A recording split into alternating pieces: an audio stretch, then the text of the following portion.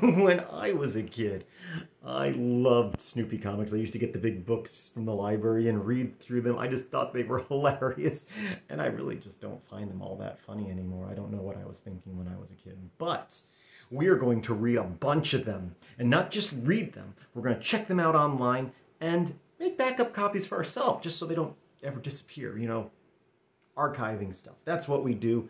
We're going to use some of the things we've learned in the last two videos with dates to do this. We're going to scrape some websites. Let's check it out. Here we go. There's lots of places where you can read comics legit online. Sunday Morning Comics, many different ones, but almost all of them are going to have the peanuts because the peanuts are the peanuts. When you think Sunday Morning Comics, you're probably thinking one of the first ones you think of is the peanuts. We're going to use this website because it's one of the first ones I came to online. It's called gocomics.com. Went there, went to peanuts. Here you can choose a random one, and you can also go to the latest one by clicking this button. Or you can go all the way back to the very first one where they don't even look like the peanuts. October 2nd, 1950. Wow, that was a long time ago. So there's the comic, and of course, like I said, you can click through these and read them for free, which is nice. You can also buy a print of this comic for some reason, or you can license this comic. I'm just going to right-click. Oh, there's no save image as? Well, we're smarter than that. We can open up our developer's console. Different with each browser. You can hit Control-Shift-I or F12. F12 is easier, but some computers nowadays don't have F12 buttons, so I've gotten used to using Control-Shift-I. Once that's there, you can make sure you go to the networking panel, and then we're just going to look for images, so click on Image there. And we're going to refresh the page. And here it's going to show you every image that loads on this page, and when we see one that looks like the one we're looking for, that's it right there. We can hover over this and see the name of it. 3ACF, ending in C47. Okay, let's see how easy this is to grab from our shell. So I'm going to grab the URL up here. I'm going to go to my shell. I'm just going to wget. I'm going to use Q for quiet, capital O dash, so we just get the code of the page to the shell. And I'm going to pass it that URL, which you can plainly see is just that URL and the date of the comic, which again, previous videos, which just finished rendering as you saw there, we've talked about formatting dates so we can get valid dates for any range we want. We'll go ahead and run that, and of course we're going to get the HTML for the page. But as we said, we're looking for anything that says 3ACF, so I'm going to run that same command, but I'm going to grep for 3, what did I say, CAF or ACF? ACF. There we go. We've got a few responses, and these all look like the same URL, which is great. This top one here, OG image, is going to be the default image that this page will pass to other websites like Facebook that want to post it.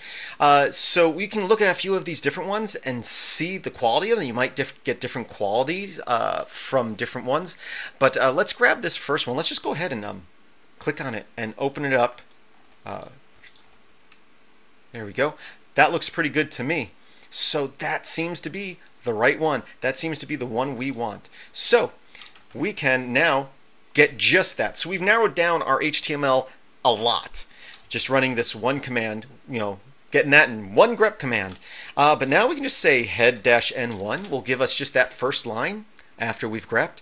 And now let's see, everything's divided by quotation marks, so we can go field 1, field 2, field 3. It's going to be field 4. So now we can take that same command, cut, and if you're new to the shell, this may seem confusing.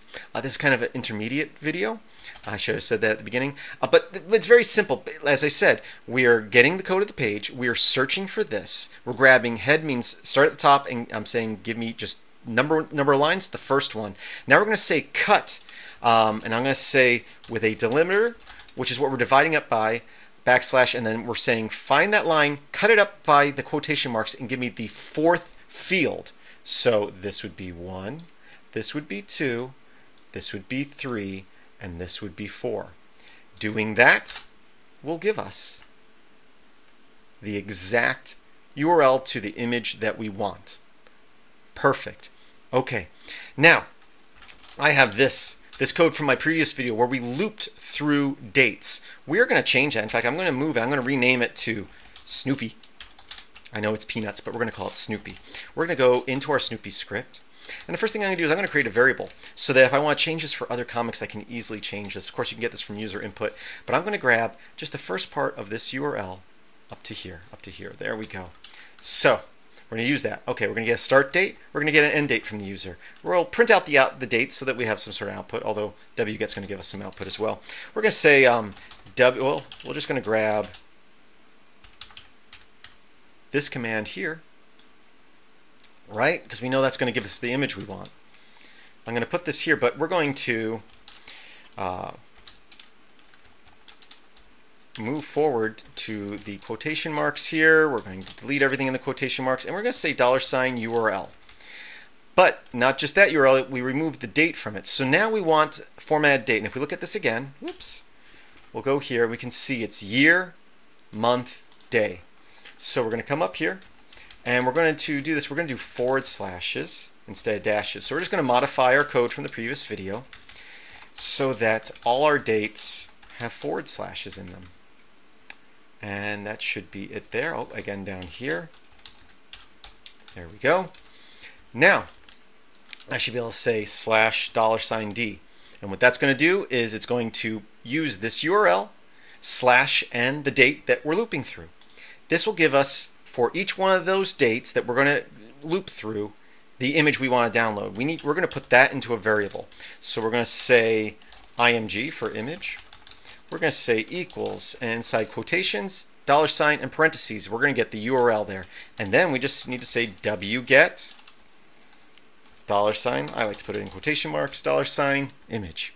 Now we can give it an output name of the date, or we can just let it name it what the file is. I guess if we want them to be in order, it'd be best if we gave them the date name, but then we're just going to let it download as is. You might want to go a little bit further and actually date them if you care about them being in order. And some of the comics do go in order, so that is important. But just keep the tutorial short. I think I've written everything right. So again, this is going to loop through a range of dates. Now, let me open up a file browser so you can see this in action. Okay, so this is the same folder that we're in the shell here. I should be able to run my script if I didn't type anything wrong. It's going to ask me for a start date. Our start date is 1950. It's October 2nd, 1950. So again, I can write this in many different ways. I can say, I'm just going to say 10, what did I say, the 2nd? Yeah, 02, 1950 as a start date. Now I can put a long range of dates. Now, the thing about doing this sort of thing is if you start pulling down a lot, after a while you're probably going to hit a CAPTCHA. That's what CAPTCHAs are for. If you were unaware of that, it's to stop people from doing this. If you hit the website a lot, it's going to ask you to prove you're not a robot, which is what this code is. But let's go ahead and just say we're going to go through the end of the year. We'll say 12/31/1950. And if I did everything right, it's going to start on that date. And there we go. We have an image. It's going to keep going. Oh, invalid host. What did we do wrong? Let's go ahead and vim our script, and hopefully I'll be able to see what we did wrong here. It's going to be something probably with our date here. Oh, I see. I left this code. This grep is not going to work. I meant to change that. So if we go back up to our wget command up here, let's go ahead and make this full screen so you can see. We're grepping for that. And that will return this. We don't want that. That's going to change every image. We want to grab this most likely. So let's go ahead and change that. We're going to say grab the OG image, and then we can do our head and 1 and go from there. So that's why we're getting invalid URLs. So if we go back into our Snoopy script here. Now we already downloaded one, which also brings up another subject here. Let's go ahead and change this grep command to be